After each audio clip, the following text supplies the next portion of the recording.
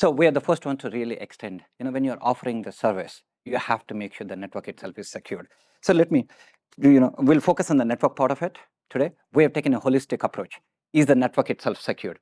Is your cloud secured? The IT tracking data that we collect, is that secured? So we're looking at end-to-end. Frankly, we are the only one in the industry. The user tracking data is secured using what we call bring your own case. In the interest of the time, let's talk about the networking problems that we have in the security space. Your underlying infrastructure, the network. Today, Ali and the team, I want to hear from you. Can I walk into many buildings, connect to the Ethernet port, am I on the network? With a highly likely 99% of the time, I'm already in the network. Or if I take out a printer port and connect it, I'm on the network. First thing what happens, I discover all the resources on the network and contaminate, propagate the ransomware. Today, that's the most common. You cannot prevent that happening. And is every user authenticated, authorized? The answer is no. On the wired, it's extremely difficult to authenticate, authorize. Can you guarantee that the network traffic, Jay, I think you asked, can you guarantee that nobody can snoop your traffic? Can you guarantee that there's no man-in-the-middle attack? Can you guarantee that there's no rogue access point? On top of that, once users are on the network, can you guarantee that there's no ransomware propagating in your network? Can you make sure that the communication between users and devices is secured? So we extended the zero trust principles on the network itself. There is no configuration, the ports, the IP addresses, none of that is configured by the customer. What we call the port is in a limited open port. You connect your devices. If your device does .1x, we allow you to do .1x. If your device does MAC-auth, we do the MAC-auth. We extended single sign-on. If it does, we allow you to do single sign-on. Or if not, you wait for a user to admin to approve it. And absolutely zero infrastructure access, as we talked about. There's no management port, there's no console port, there's no TAC hacks. You can put all barriers you want. You can always get inside. In our case, we completely eliminated.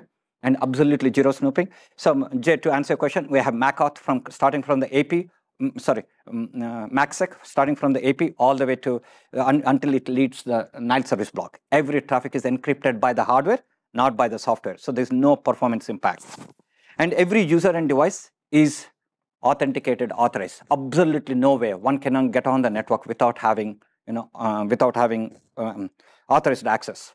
And network as an application, today we use single sign-on to get onto the applications.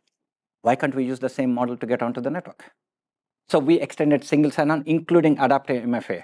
So Stanford, their users, their students get onto the network using the single sign-on. They use Duo as a second factor authentication, and those are the mechanisms they get on the network. And not just when they get on the network, you need to continuously authorize it. We use what we call first-hop security principles to make sure your identities nobody is spoofing. On top of that, zero trust policy. When you think of the zero trust principles, you have to isolate every user and device. This is different from the segmentation. Yes, you can put the groups and users into groups and devices into groups, but we isolate every user and device from each other. And only when you allow the users' devices to communicate with each other, only then they can communicate to each other. With that, I'll let Todd go into a little bit more detail. Yeah, I'll go into a little bit more technical detail, answer any questions that you guys have about security. We've talked about some of this stuff already, but I'll start out with just kind of explaining there's a TPM chip in every Nile device. Every device we ship has a TPM chip in it. As Pramod was talking about, our software versioning is at the manufacturer as well, right? So as we manufacture hardware, they reach out to our cloud, they get a certificate issued from our cloud, there's signature information that goes for that hardware, right? So it's tamper-resistant hardware all the way from the factory, all the way to us. We have the capability to double check on that, right? Also secured boot. So we use that TPM chip for a lot of things. Secured boot is one of those things. So we can check basically whether this is Nile signed software that's actually being delivered because we deliver all of that software, right? It's a really big thing to talk about, all of our customers being on the same software version, right? So if there's a security patch that comes out, we're not asking our customers to go out and pull a new software version, right? We're pushing the new software version. We're doing that in a very safe way. We talked about kind of the canary deployment method, right? But we're doing that in a very safe way and a measured way, but we're making sure that you have the right security patches at all times as well. And then from a black box perspective, we bring these things online, these devices online. You can't access them locally anymore. You can't SSH into them. There's no web interface. There's no console port. You can look, they're right over there. There's no console port on these devices at all. So there's no local access to these devices, right? So they're hardened devices from a management perspective as well.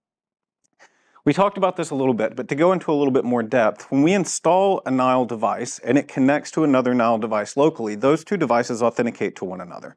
All right, so our cloud knows that there's this switch is supposed to be at this customer location, so that switch will not, you can't pick up a Nile switch or a Nile AP from another customer location, plug it in at your location, and it work. It won't work because we already know where those devices are supposed to be. They always authenticate to the cloud. So the devices authenticate one another, and then they authenticate to the cloud as well, and they form an encrypted channel to the cloud. So talking about encryption. Quick question there. So if I have, like, even in between, like if I have two different sites, I can't even move between the two sites? Nope, because well, so what we can do from our side, like if we know that there's a problem with a switch and we've got a spare switch at a location, right? And you wanted to be able to deploy that switch at a new location, we have the capability to re-provision that. We basically just activate it at a new location and it will come up at that location. But if that's not activated, in other words, in our cloud, we don't think that switch is supposed to be there, it won't work there.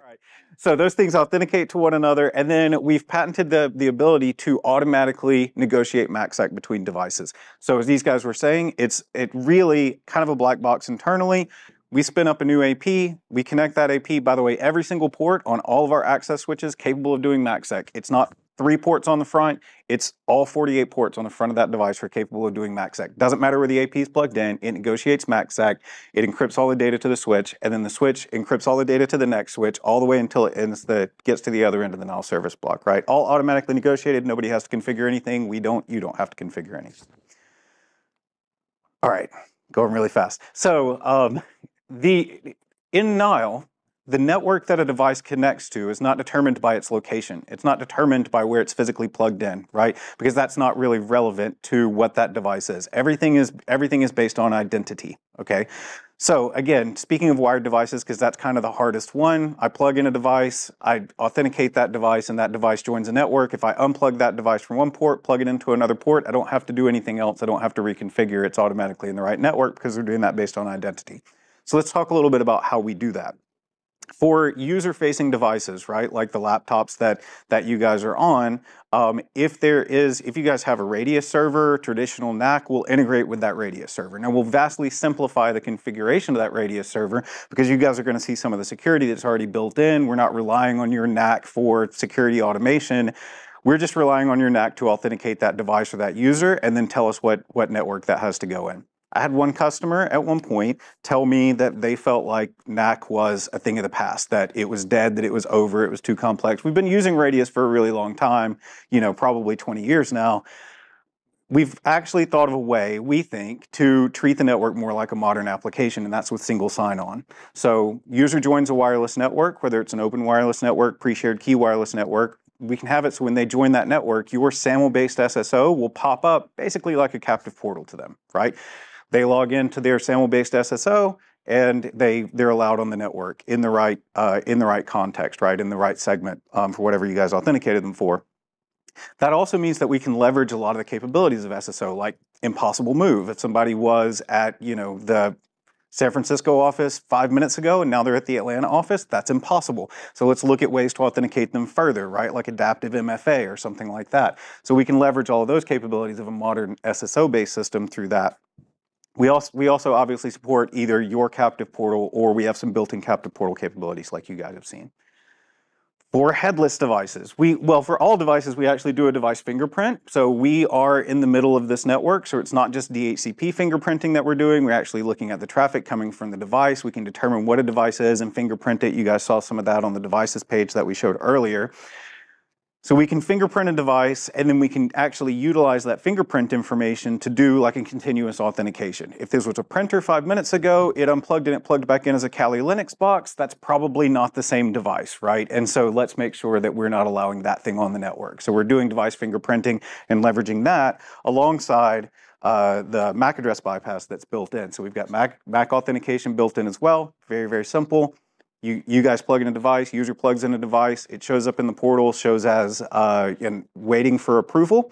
You click approve, you tell us what network it goes in, doesn't matter from that point forward what port it plugs into on whatever switch, it always goes into that network, right? No need to reconfigure ports to make that happen. So we've got admin approval, and we do have the capability for users to self-register devices. So if a user has an Xbox in their dorm room, for example, they plug in that Xbox, they will have the capability to go in and actually approve that on the network, and we'll apply some security controls around that I'll talk about in just a second.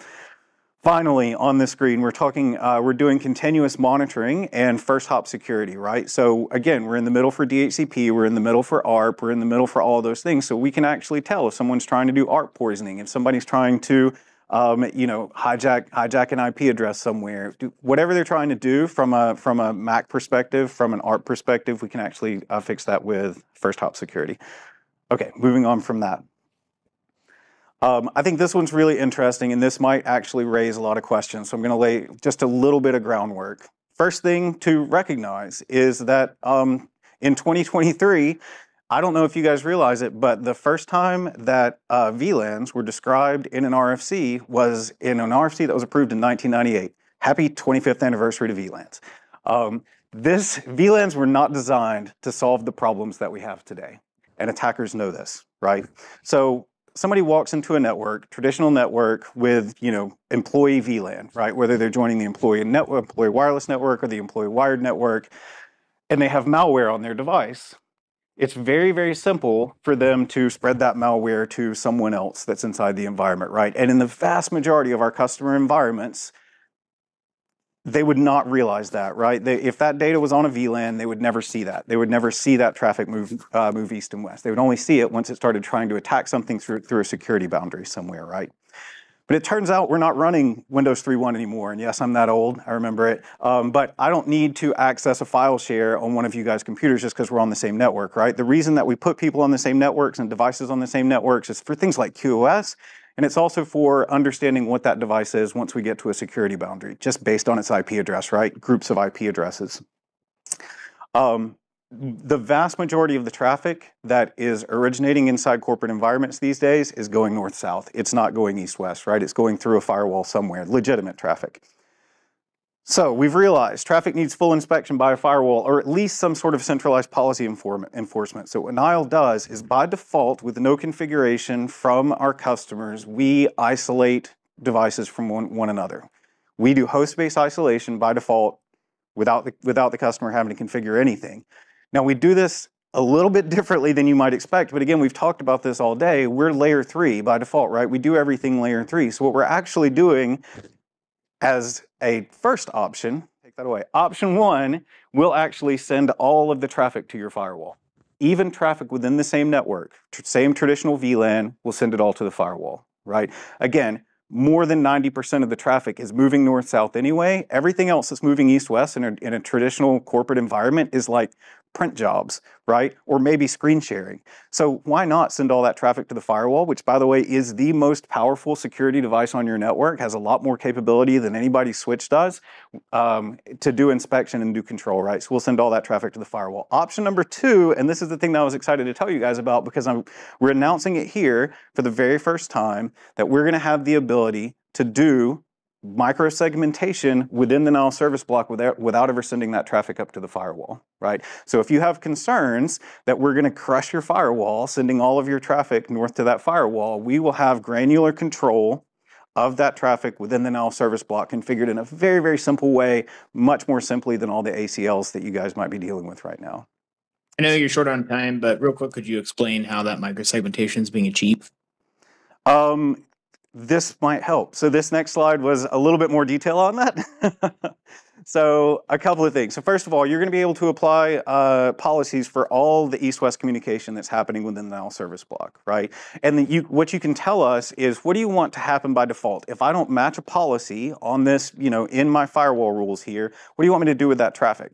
I can drop it. That's fine. Or I can just send that traffic to the firewall, right? So I might write an allow rule that says, okay, these IP cameras are allowed to talk to this NVR over here, and I'll do that within the switching fabric. But as soon as any other communication needs to happen, shoot that to my firewall. I want to inspect it, right? So we've got the capability to do that.